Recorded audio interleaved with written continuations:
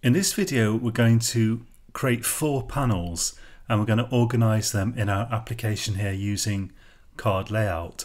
So we're continuing to build this reaction times program that we took a look at in the first video. So up here in main frame, let's create a private J reaction panel, and I'm going to call this greet panel. So we're going to have 4 panels here, and this is going to be the first of the 4. Let's cut that and paste it there. And I'll get rid of this add now for the moment. And actually I'll get rid of this set layout as well, because we're going to change that. So this is going to be the first panel that you see when you open the application. And I'll set the title to something like reaction timer, since that's the name of the application. And we'll say click or press space bar to begin. And then I want 4 more of these, so I'm going to duplicate that. Well, I want 3 more of them. I want 4 in total. I'm going to duplicate that 3 times. And then we're going to have here wait panel. So this is going to say to you wait until the color changes. So don't do anything. Be prepared to react, basically. And then we'll have click panel. This is going to say to you click as quickly as you can. So wait panel is going to change randomly to click panel. And the idea is you've got to click it as quickly as you can. And finally, we'll have a result panel that tells you your results. Now, let's just expand this a bit, maybe. So the titles, I'm going to have reaction timer for the first one, and then for the second one, let's just say wait ... For the third one, let's say click or press space bar now, ! For the fourth one, I'm going to say, well, that's going to tell you how long you took to react. Let's say reaction time : and I'll put 0 milliseconds in, but that's just a placeholder. We're going to change that during the actual running of the application. Here, let's say for wait here, let's put some instructions on. So we're going to say something like click or press the space bar when the color changes. And then, so this third panel says click or press space bar now. And let's put for the subtitle, be as fast as possible. And for this fourth panel that shows you your reaction time, let's say click or press space bar to continue, and that's going to take you back to the first screen. So these are 4 different screens that you're going to see. Now what I want to do is arrange these in a sort of stack, as if they were a stack of cards, one on top of the other, in such a way that I can show whichever I want, whenever I want to show them. So to do that, I'm going to create here a card layout. So let's say private card layout. And I said in a previous video that I mostly use, I think I said that I mostly use border layout and GridBagLayout. But card layout is a layout, it's kind of a, I think of it as a specialized layout that I use very occasionally. Occasionally it's really useful, and most of the time you don't need it, but here it is going to be very useful. Let's call this just CL and set that equal to new card layout, like this. So if we add the import for that, and then down here in the constructor of main frame, I can say set layout CL. So now instead of border layout or GridBagLayout, I'm using CardLayout as the layout for the main frame. Then I can add the different panels. So now what I need are strings that name each panel. And I'm actually going to go here to the package and go to new, let's say new in num, and I'm going to create something called state. And I'm going to have 4 different states. So the first one, let's call it greet, and the second one, call it wait. And then we'll have one called click, where you have to click as fast as possible. And then we'll have one called results or summary. Maybe just results. Okay, so now back in main frame.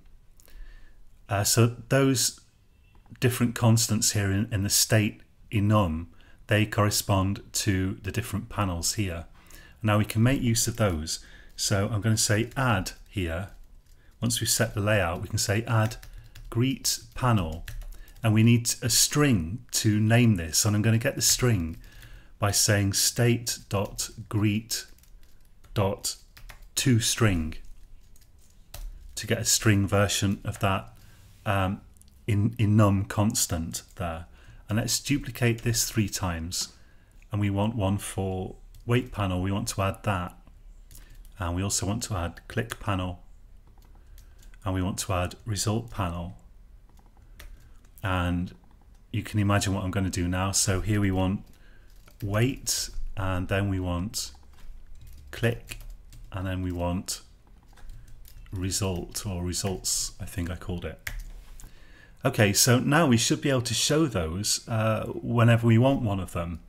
So let's just try this.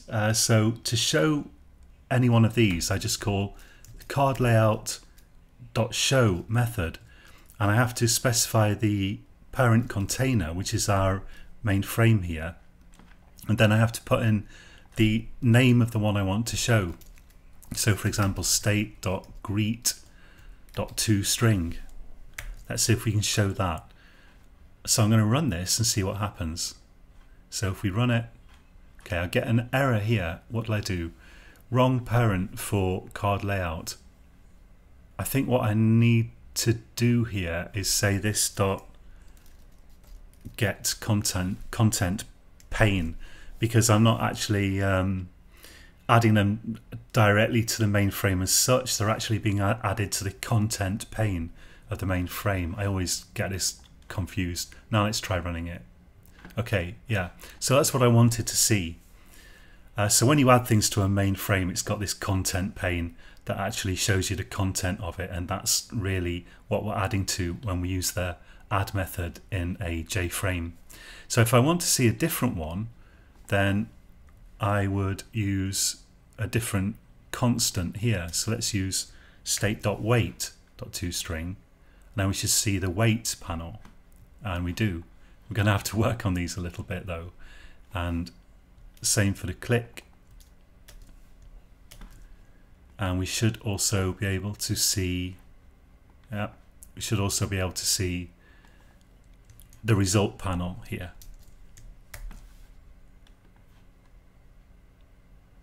Yep, and it looks good. There's one last thing that I want to tweak here, I think, because if we look at this weight panel, let's take a look. So you see the text is not wrapping, and it's kind of going off the edge here. I could just make the whole thing wider, but another thing I could do is I could make this HTML.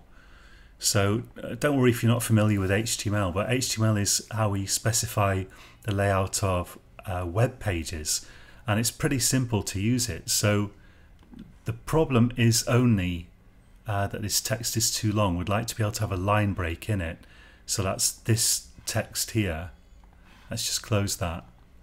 So all we have to do to be able to use a line break is first surround this by HTML tags, because we can actually make this a piece of HTML. That's an opening HTML tag, and I want a closing one as well that looks like this. And then once we've put the opening and closing tags in, we can use other tags in the text to specify what should happen. So here, in terms of the layout or color or whatever, here I want to put just BR, a BR tag like that.